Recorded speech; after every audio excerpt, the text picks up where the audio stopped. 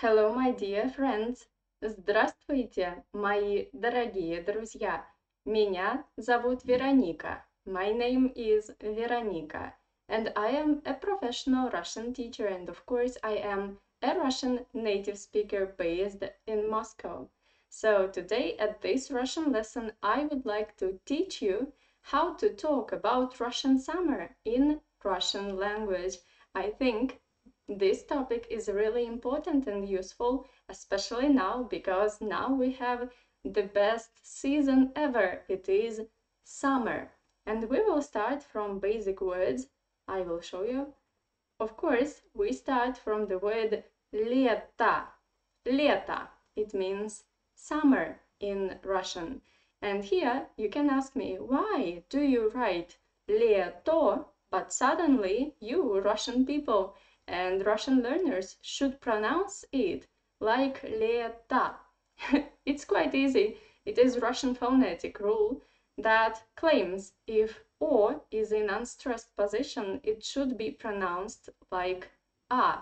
That's why we say лето, and it is a noun. So in English you have summer as a noun and summer as an adjective. I mean, you do not change the word. But in Russian language, of course, we change everything. So лето, it is noun. And if you want to use this word as an adjective, you say летний, летний, summer. Летний день, summer day. Okay, and let's continue with another picture. Загорать, загорать. Загореть, загореть. It means sunbath, to take sunbath, yeah? And here, again, the same story. Загорать we say, but we write загорать. Again, the same Russian phonetic rule.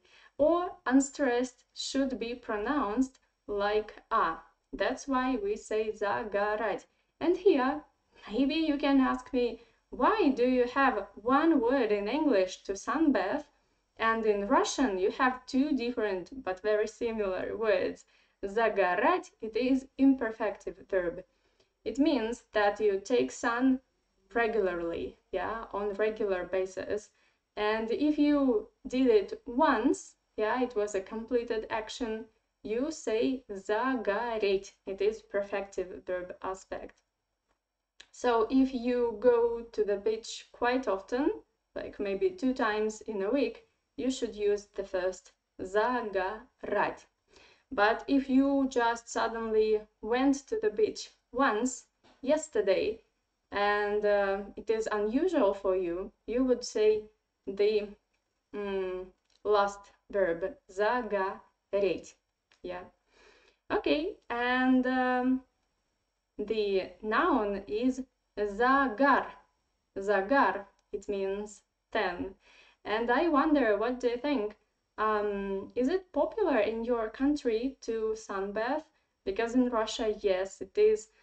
You know, summer here in Russia is quite short and not very warm, not very hot, like in Italy, for example, or in Spain, maybe.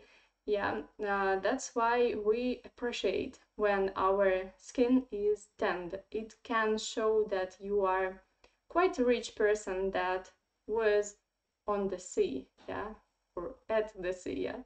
Okay, I mean at the resort. Okay, and let's talk about new words in Russian language. Плавать. Плавать means to swim. Купаться. Купаться. Here the translator shows me that the translation is quite similar to swim or to bath. I mean, there is quite big difference between плавать and купаться in Russian. Плавать, the first verb, you use when you really swim. It's like sportive action, maybe. And купаться, it's more like having fun in water. I mean, you can sit in water or you can play some active games. It's not like really swimming, but to do something in the water near the coastline, near the shore. Okay, I hope you understand. And also you can use купаться when you take a bath in Russian. Yeah, I mean in your bathroom at home. Купаться. But obviously you cannot swim, плавать in bathroom. So okay, let's continue with another picture. Ловить рыбу. Ловить рыбу, to fish. And this activity is very super popular here in Russia, and it is man activity. Normally men say that women should stay at home and do not disturb men. It's only for men in Russia, normally. Yeah, of course you can go fishing even in winter, but in summer it is more popular. And the noun is рыбалка, рыбалка. And all these two expressions in Russian, they come from рыба. Рыба means fish. Okay. And there is one more interesting fact. I know that in Western countries, I don't know how is the situation in Asia. Let me know if you know something. I mean that in Russia, you do not have to have a license. I mean, I heard that in USA and in Germany, for example, if you want to fish, you need to pass the exam and to buy some license. In Russia, no, you just take your tools, take your nets and everything that you need. Oh, no. You don't take your nets. Nets in Russia are forbidden, obviously, but you just take your, how is it in English? Spinning, maybe? I mean, this tool to fish, you just take this and other small tools and you go for a lake or river or sea, and you do not have to pass the exam or to pay for a license. Let me know how it is in your country and if you can fish. Interesting for me. And yeah, let's talk about new Russian words. Собирать грибы и ягоды. Собирать грибы и ягоды, to collect mushrooms and berries. I know again that in foreign countries it is quite unusual to collect mushrooms and berries, but in Russia it's kinda national sport. I mean, every Russian person knows if it is edible or poisonous mushroom, if you can eat it or it is dangerous for your health. I mean, I am a champion. I love to collect mushrooms when I'm in the forest or at my dacha. I just run in the forest with big eyes and I just collect all the mushrooms, like kilograms. And they are very tasty and quite useful for your health if you do not eat them too much. Yeah. Okay. And again, I heard that in Western countries, I don't know how it is in Japan. I had lots of students from Japan and most probably they told me something about this activity in their country. I think that people in Japan, they just don't know a lot about mushrooms. Yeah, so they see a mushroom and they do not know if it is good or bad, if you can eat it or not. And yeah, in Russia you do not have to pay anything. You just go to the forest and you just take mushrooms, collect mushrooms. Let me know how is the situation in your country. Very interesting for me. And we continue with another new portions of Russian words. Сажать огород.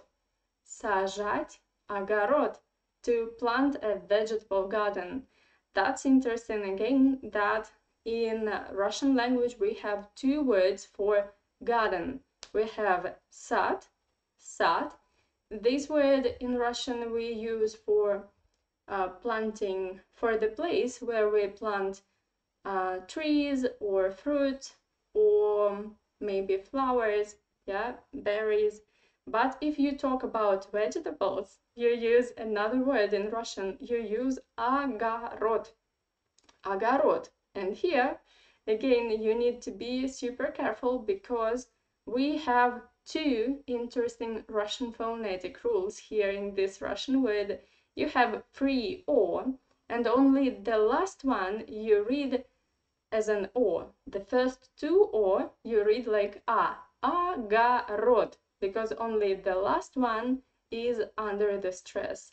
And the last d, according to Russian phonetic system, you should read like t. When you see d in the end of the Russian word, you pronounce it like t. Огород, not огород. Okay, and let's talk about another. Oops. Okay, now let's talk a little about climate and weather. Жарко. Жарко. It means hot and it is Russian adverb. But if you want to say hot as an adjective, you say another word and you change the ending, yeah? Жаркий день. Жаркий день. Hot day. And this adjective has three genders, yeah, masculine, feminine, neuter, and plural form, yeah. So in English you have one word, hot. In Russian we have 5 different words, 4 adjectives and 1 adverb. Okay, let's continue. Жара. Жара means heat, and the root is the same. Жарко, жаркий, жара. The root is жар. And by the way, the same root we have in the word in the Russian verb жарить. Жарить, to fry or to roast, yeah? Because when you fry, it is really hot. So you say жарить картошку, to fry potato, for example. And the next word is тепло. Тепло means warm, and again it is Russian adverb. Here again we have a very interesting Russian phonetic thing, because this ye in the first syllable we pronounce like I, and the story is quite similar. When ye is in unstressed weak position, you pronounce it like I. Тепло. I hope that you understand. If you don't understand anything what I'm talking about, just let me know in the comments below. I always read them and I always answer. And if you think that my Russian lessons are useful and helpful for you, you can, of course, support my Russian channel with a generous donation. I am always happy when I see some money that hit my account, and I don't waste this money for me. All this money, they go to the development of my YouTube channel. I try to improve my content or my technical equipment, and my old subscribers, they know that I had old terrible camera with awful quality, and only thanks to your donations I bought a new camera. And of course you can hit the like button, subscribe to my channel, and we continue our Russian lesson. And I'm going to talk about how to say warm in Russian as an adjective. Теплый ветер. Теплый ветер means warm wind. And now let's talk about sun. We have 2 words, солнце, солнце, and солнышко, солнышко. First, солнце means sun. I mean this yellow circle in the sky, not a boy. And солнышко, it's diminutive form, more a nice way to say sun, солнышко. And here, again, you need to be quite careful and accurate because in Russian, you know that Russian language has more consonants letters than vowels. That's why we have lots of consonants letters in some words close to each other, like in the word solnце. Here we have 3 Russian consonants close, yeah? L and C. And in this situation, normally we skip some of these words, letters. I mean, we do not pronounce them. So we write solnце, but we say sonce. This L is silent, okay? And now let's continue, and we will talk about sun. Солнечно, солнечно, it means sunny. Again, you see that this last O we pronounce like A, солнечно, because this O is in unstressed position. And солнце светит, солнце светит, sun shines. And we have in Russian very beautiful name, Svetlana. Svetlana, it means light girl, because светит, this is the verb that means to shine, to be light, to give light, yeah, to be a ray. I don't know if it sounds okay in English, but in Russian, как? Yeah, it's quite okay. And let's continue. So here, many foreigners who learn Russian, they make this mistake. When you talk about vacation, you have 2 different words. You have каникулы. Каникулы, this is vacation for Russian kids or any kids in the world that have this summer or winter break. I mean, when they don't need to go to school for lessons. But for adult people in Russian, for a vacation, you say отпуск, отпуск, yeah? Каникулы is for kids, отпуск is for adult people, okay? And I wonder, let me know if in English you, or in your mother tongue, you also have 2 words, or you just say 1 word for vacation. And the next Russian verb is quite essential if you want to talk about summer, because summer, it's the season when many people want to rest, yeah? And to rest in Russian is отдыхать. Отдыхать. I know that this word is quite difficult to pronounce for foreigners who learn Russian, but let's try. Отдыхать. Отдыхать. Okay, let's continue with another Russian words. And here is the longest one of the longest, yeah? Путешествовать. Путешествовать, to travel. And the next one, ходить в поход. Ходить в поход, to go camping.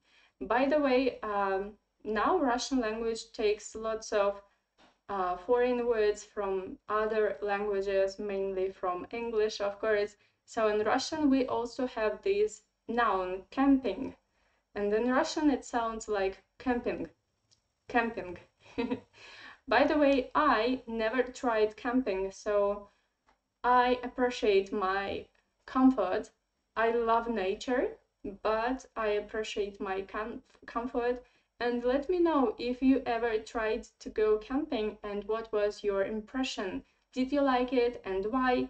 And didn't you like it maybe, and why? Very interesting for me, because this summer I would like to try to go camping, but still I'm not sure, because you know I love comfort. I cannot sleep in a tent, I guess. For me it's like incredible. Okay, and let's continue. Pляж. Pляж means beach. Picnic. Picnic. This word is very similar to English origin picnic. Yeah, picnic. We just change the stress in Russian word. Okay, and let me know, by the way, what is your favorite summer activity? What do you like? You can write it in the comments below, and it would be awesome if you would write this not in English, but in Russian. You can practice Russian here on my channel, and you write anything in Russian, and I will correct your mistakes if you have some, and I will explain why it is a mistake. So yeah, feel free to practice Russian here. And let's continue. Not this one, but this one. Yeah, now let's talk about technical equipment a little. Ventilator, ventilator, ventilator. Кондиционер, кондиционер, conditioner.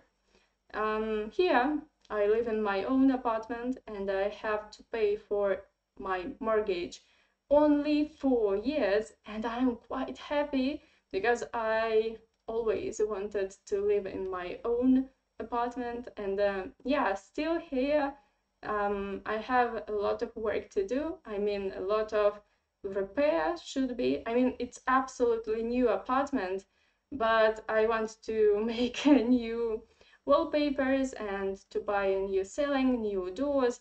Yeah, I made a design, and the first design was so bad, and now I want to waste some more money for better design. And yeah, I still don't have conditioner.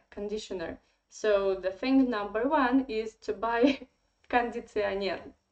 And let me know if you have conditioner in your country and if you can live without conditioner in your climate, or it is impossible. So in Russia, I live in Moscow, it's quite okay to live without conditioner, but sometimes it's really hot inside. Not even hot, but душно. I forgot this word in English. I mean, stuffy. I think stuffy. When it is hot and a little bit not enough air. Yeah. In Russian we say душно. Okay, and let's continue. Веер. Веер means a fan, and it is this beautiful Asian thing, like when you open it like this and you can make like this. Веер in Russian. And now let's talk about summer fruits. So yeah, in Russia, for example, watermelon, arbuz, you can eat this berry in Russia only in summer. So you cannot find arbuz in our stores and shops and markets in winter. Or if you find arbuz in winter in Russia, it means it is bad quality. Yeah. So now it is лето, it is summer, and it is time to eat arbuz. Okay, let's continue. Wait a second, it doesn't work anymore. What happened?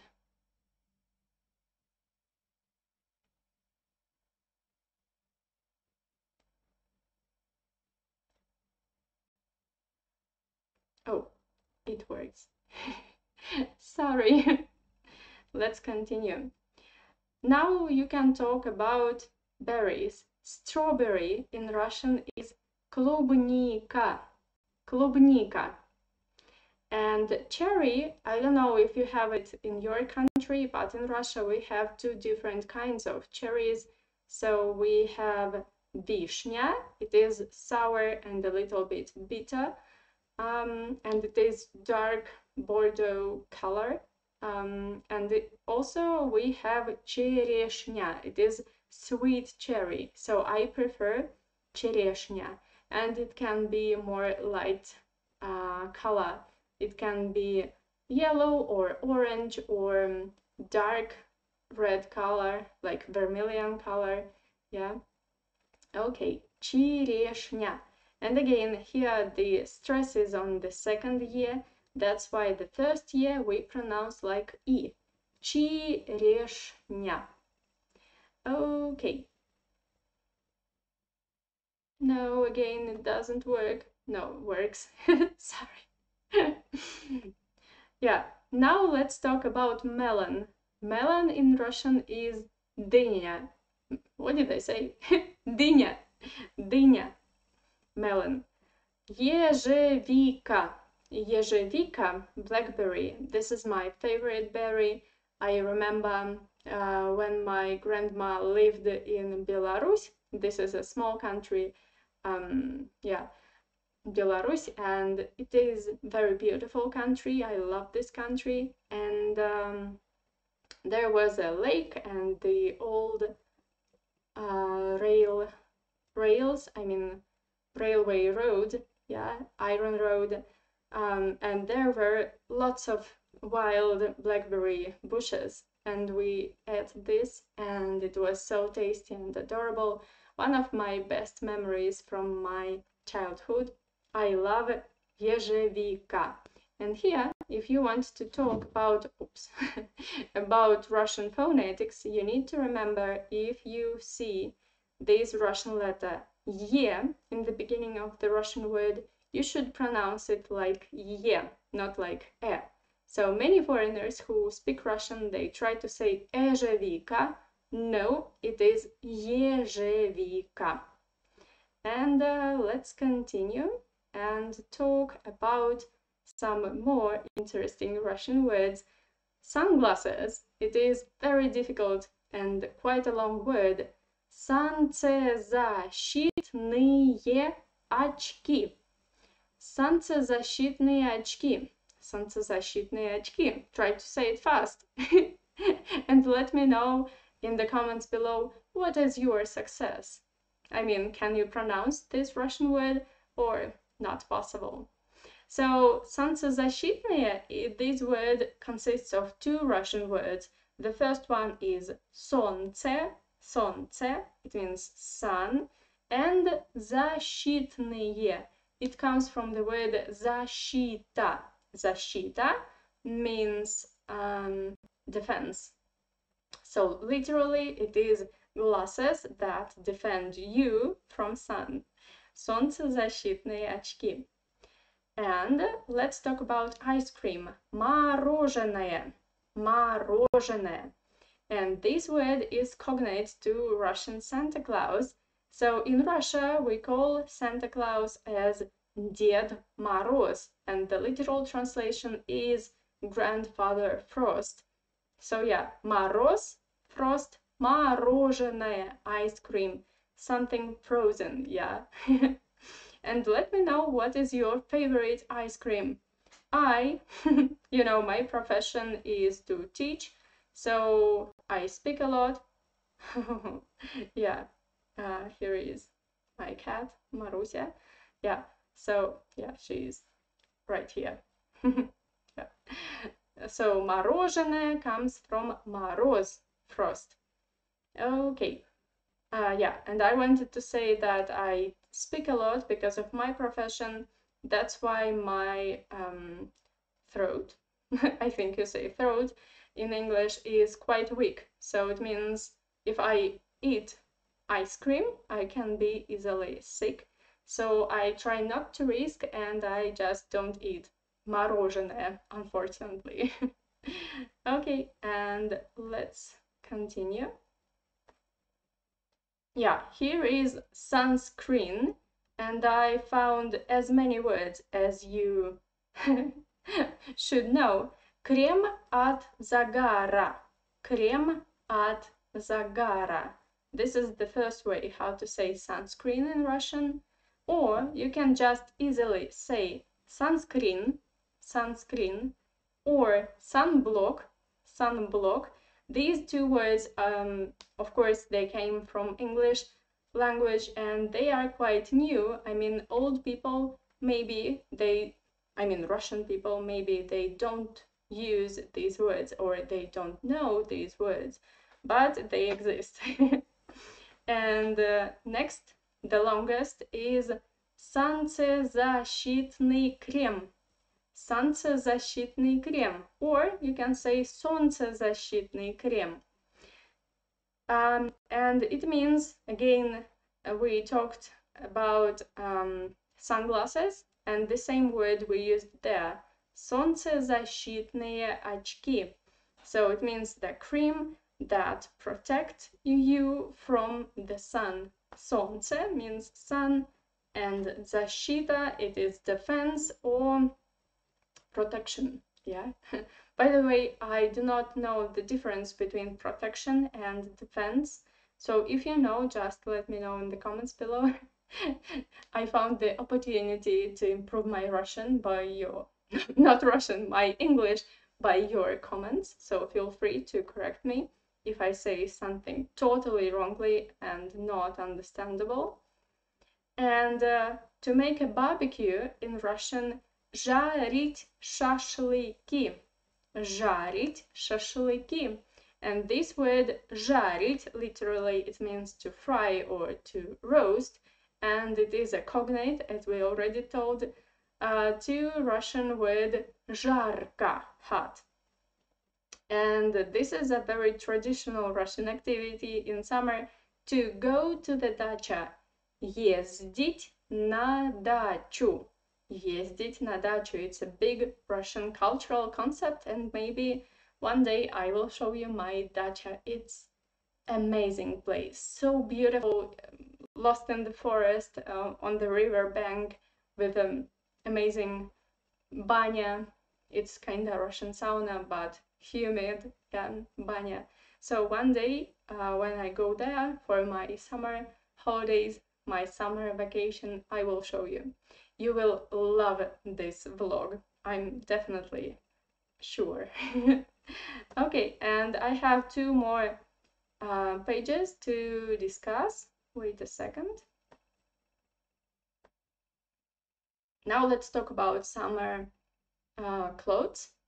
Купальник, купальник, swimsuit, and bikini, bikini, swimsuit too.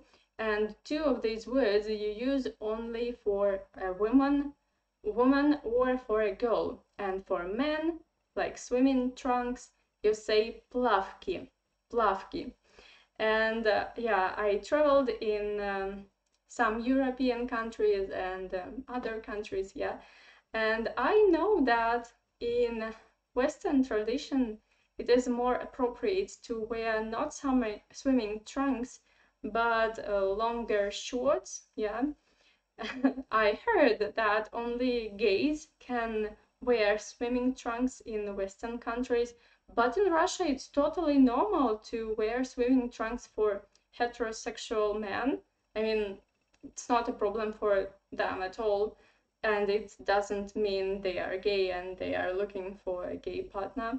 So let me know if I am right, if in Western countries you do not wear swimming trunks and you use swimming shorts. Really interesting for me, because in Russia we don't think about this, yeah. Okay, and the last one, oops, disappeared. Again, about clothes that you wear in Russian summer. Шляпа, шляпа means hat. So you say the word шапка and you wear this when it is really cold outside in the street, and when it is more warm, you wear шляпа, шляпа. And shorts in Russia is шорты, шорты, yeah. So my dear Russian learners, I do hope that this Russian lesson was interesting and useful for you, and of course, if you think so, you can support me with your generous donations. I'm always very happy, as I already said, when I see some money, and it helps me to improve my content. So yeah, and of course feel free to hit the like button, subscribe to my channel. Спасибо за просмотр. Thank you for watching. Увидимся скоро. See you soon. Bye bye. Пока-пока.